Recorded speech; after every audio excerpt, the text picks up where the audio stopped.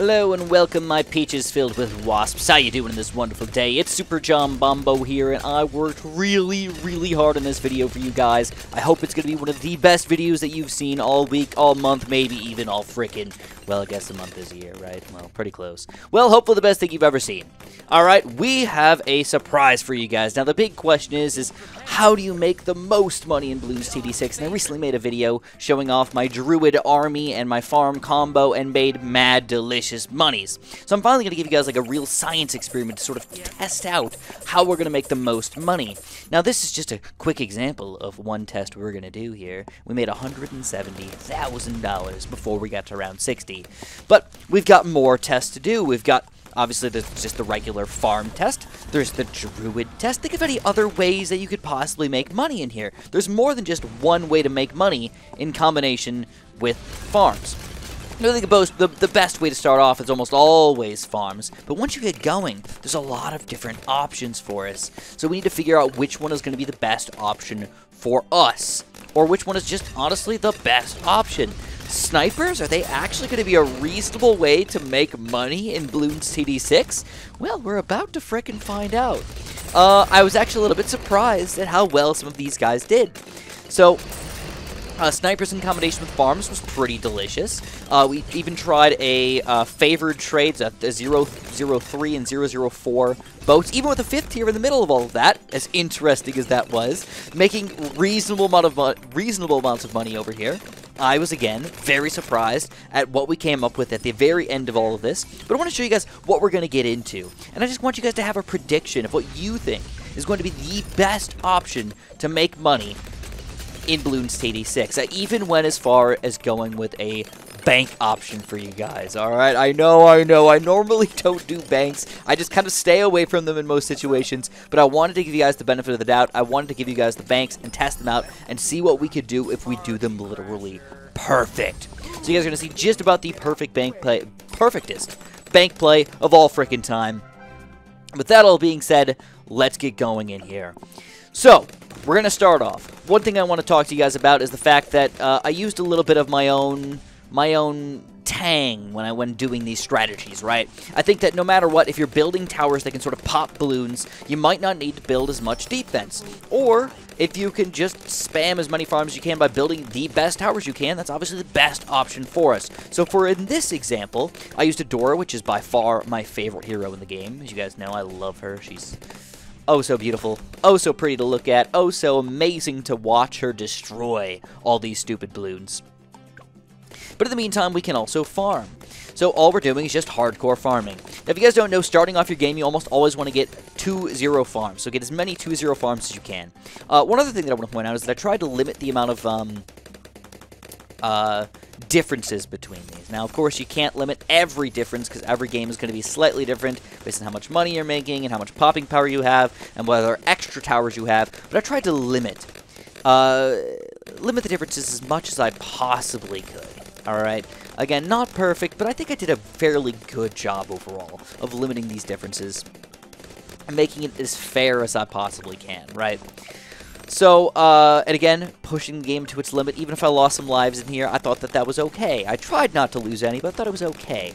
So in this strategy, the way we're going to do is we're going to try and get as many 2-0 farms as we possibly can. Then we switch over into 3-2 farms, so that's actually an efficient farm, by the way. 3-2s are fairly efficient. More efficient than 3-0s, actually. But then that's, of course, going to lead you into wanting to get 4th tier farms. So soon, after you get a bunch of 3rd tiers, just like this, you're going to want to jump into those other guys. This is, again, just basically all top path farm action. 3-2s, I accidentally got one 3-0-2, like, alright, that might affect my gameplay a little bit, but, like, not much, let's be honest here. As far as defense goes, man, I was actually really surprised at how well this was doing. One 4th tier ninja, one Adora with my alchemist going in here, not even a 4th tier alchemist at this point, and, like, the balloons aren't doing anything to us. And you can see the money just starting to fly in here. This is, again, just a base farm strategy, just being a little bit greedy up in here. Nothing special, nothing crazy, just playing the game. Another thing that I should point out is that we are playing on medium right now, guys. So, yeah, I know. It's one of those things that, like, you could play on hard or impoppable, make it more difficult on yourself. But I feel like, in just going for the most money possible, let's just have some fun playing medium. I mean, that's what the base rate of the cost of everything's supposed to be anyways. If you guys don't know that, the base is not hard. The base is actually medium. The numbers make way more sense on medium than they do on hard and stuff like that. If you just look at the prices, like Super Monkey 2500, Ninja 500, Alchemist 550, like you get those weird, crazy numbers when you end up switching over to hard and stuff like that. So jumping up to round 57 already, we've got a crap ton of, we got what, 1, 2, 3, 4, 5, 6 of these 4th tier farms now. I'm going to go all the way up. Now we start selling. We want to see how much money do we get at the end of the game. We do sell everything that we have, except for our lonely little farmer there.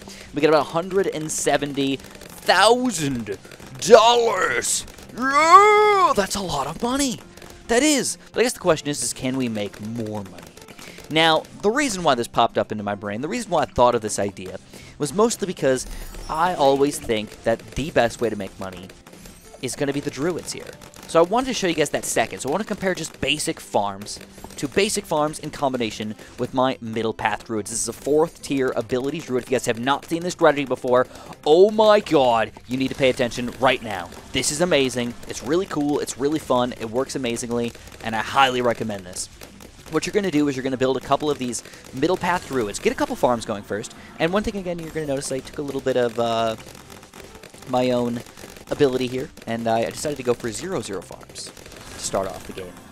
Not 2 zeros, or 3 zeros, or 3 2s, or anything like that. Because it depends on the amount of farms, not the level of the farms, to make your druids do a better job with their middle path jungle bounty. The way the jungle bounty works, though, is the more farms you have around yourself, the more money you're going to make off of an ability. So at this point, we're making $1,250 per ability, every single druid, and we could usually use these abilities multiple times per round. You can see how this gets kind of crazy very, very fast. So we start off with just a bunch of just base farms. We don't need to do anything special with them, but we don't want to go crazy with the druids and kind of just overflow the entire map with millions of druids. So I sort of just got a little bit lazy. You know, this is like a realistic example, though, of what we would do. We would probably build one farmer, one good set of druids, and one good set of farms. We probably wouldn't overlay them all over the entire screen, admittedly. So after all this was starting to get going in here, you can tell that we're making a good amount of money. We got our 6 druids going in here, kind of like trying to use our abilities as constantly as we possibly can. One thing that I will say, it wasn't perfect. If I got like sentry bots going over there or something like that would be perfect. But as it currently lies, this is pretty good, man. I did the best that I could. I missed a couple abilities here and there, but overall, I was pretty much on top of it. I am actually here the entire time, paying attention, clicking buttons nonstop for this like hour and a half, guys. This is how long it took me to record this content. So if you guys do want to, make sure you press that like button for me. If you want to subscribe, man, please do that right now, man. It's so easy for you, and it makes me so happy. I know there's a lot of you guys that watch my videos that don't subscribe, and I don't know why, but it does matter to me. Maybe it doesn't matter to you. Maybe you can help me out anyways. Yeah. All right. So that all being said, I went with a very similar strategy as far as popping the balloons goes. I went with my ninja, I went with a Dora, I went with an alchemist on this, but I didn't need anything else. The druids were actually doing the most of the rest of the damage here. Now, there's one other thing that you really want to do when doing this strategy, and that's try to get your 5th tier... excuse me. Okay, so first of all, $300,000, man. That's what we ended up with here with our druids. But one other thing you want to try and get is a bottom path 3rd tier heli pilot. Put it in the very front. Stop the Moab class balloons between around 50 and 60, and you're going to be making extra money because the rounds last longer. You get to use the abilities more often. You're going to see I'm going to try this with other towers, but it really just doesn't work. And I'll show you why it only works with just those druids, and that's it. But $300,000, that's almost double of just base farms. Like, this is what I'm talking about, man. That is amazing. Amazing. All right, now moving on. Now, this is more of an out-of-the-box strategy. Let's be honest with each other. Like, when you look at snipers, you're not thinking money. You're not thinking, these are my money towers. These are going to be making me bank over here. No. That's not how it works. The way it works is you think of them as sort of a slight popping power. Who uses them in the first place? I mean, let's be honest here. But you're thinking of them as like a slight popping power tower here that also is going to make you money. And that's what's different about some of these other towers that make you money, is like they're just kind of money makers. They don't really attack much, even though they might be able to.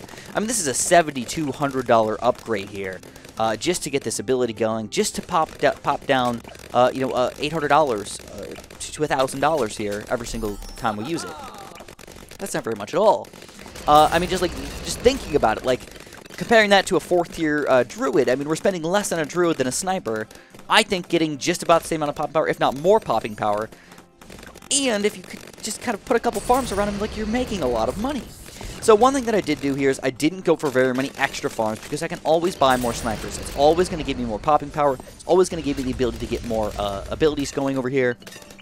I felt like it was worth it just to kind of pile these guys up. So that's what I did. Another thing that you should note about these snipers is the fact that they are 0.32s for the most part, with a couple, I think 1, maybe 2 3 zeros. So they're all bouncing bullet. Mostly faster firings, but I got a couple of the top paths so I can actually kind of chop through the stronger balloons. Don't know really which one's more efficient, to be straight with you. I would think that bouncing bullet works better with lower tier balloons, and leaving them on first with like faster speed rather than any other way we can do it. But anyways, after all is said and done, we ended up with a measly $91,000. That's not good. That's not good at all. Yeah, guys, that was just bad. That's not the way we want to do it. Stay away from the snipers if you're trying to make them a money maker. It just don't work. So again, keep in mind that I did do a very similar starting strategy with all of these. With the Buccaneers over here, I've got farms in the bottom right corner here. That's to get me started in here. Just starting off merchantmen is not going to be efficient. Alright, I just want to be straight with you guys. Just starting off snipers, not going to be efficient. You need to kind of work your way up and make it the most efficient you can by kind of getting the money flowing, and then sort of switching into another strategy. So, with the merchantmen, one thing that I got to note is obviously, we're not on a big water map. We got a spot where we can fit, you know, what, 10 boats maybe at best.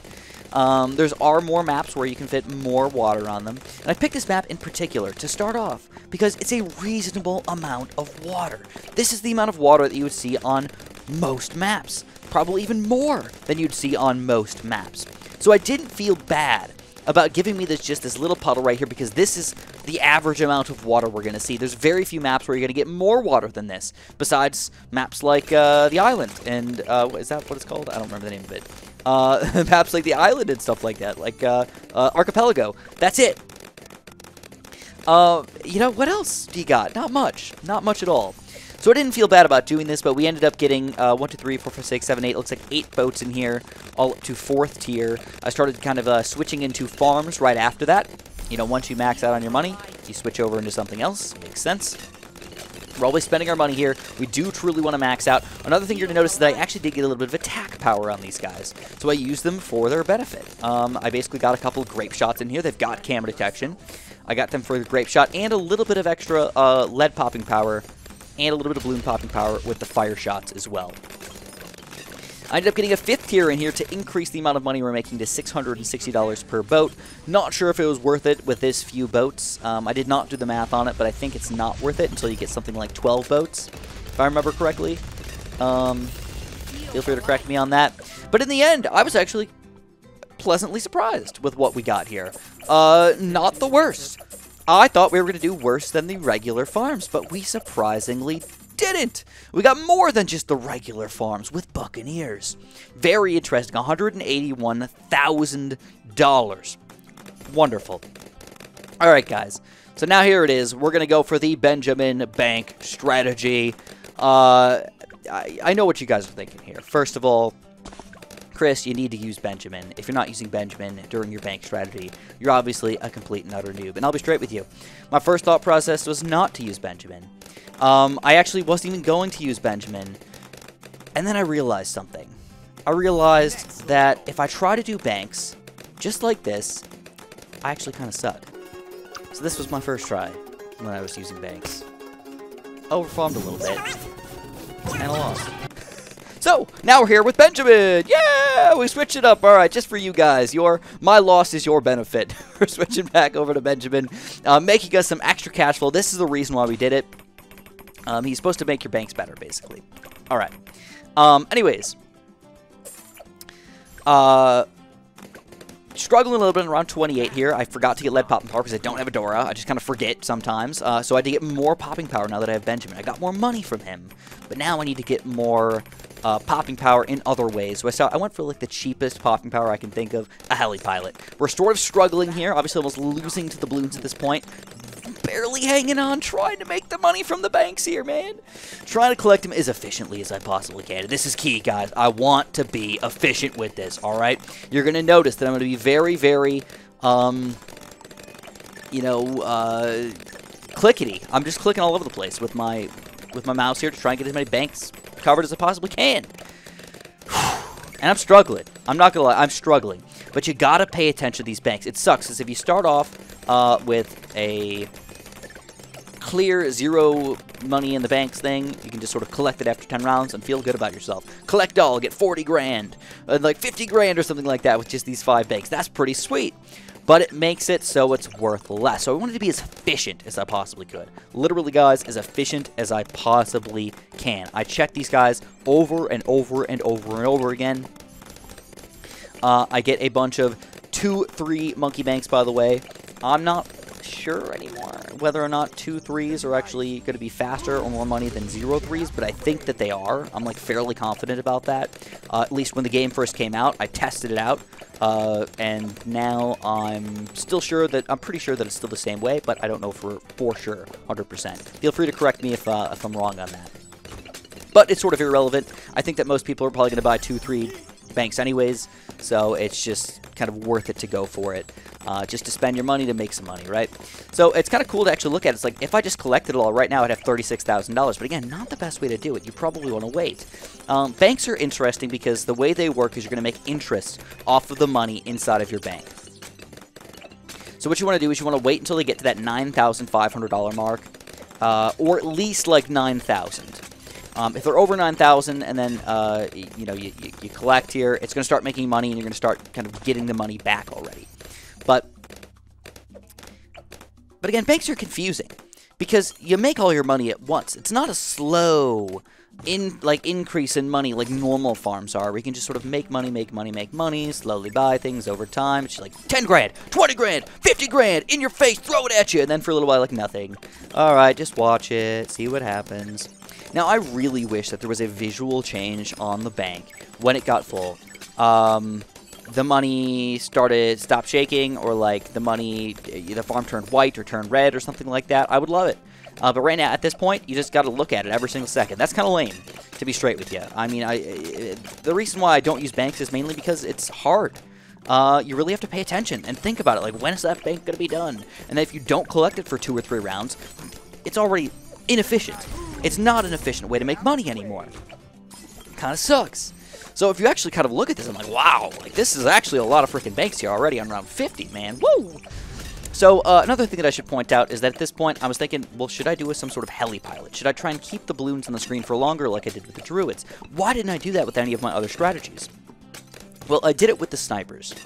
But what you got to realize is snipers have infinite attack range. And even if I stalled the Moab glass balloon, the snipers were going to kill it. I couldn't do it on there.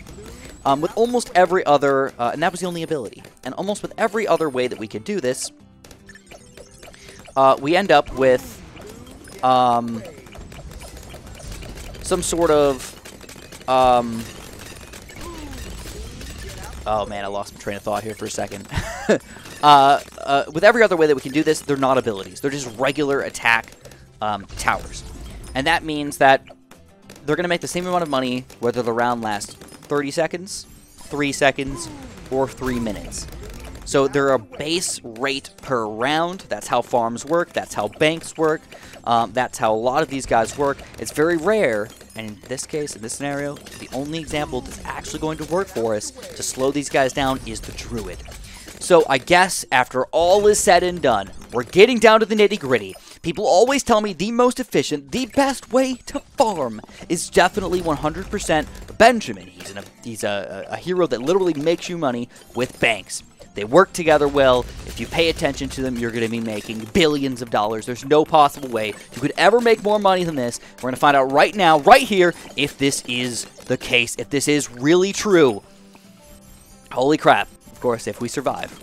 Get that game let pop power, Chris. After this BFB, we're going to collect all this money. Watch the money that flows into our pockets here, guys. It's going to be about $100,000. Oh my god, I'm so excited. Ready? Watch this. Ready? Watch this. $100,000. Ba-bam! Just like that. Sell all this stuff. Will we make it up to 300,000K, 300,000, or will we be less than the Druids? And after all is said and done, the Druids are the champions of the world. If you're going to go for money, if you truly want to get the best money, best bang for your buck, go for them Druids, guys. They are the best. Thanks so much for watching. Have a super duper delicious day.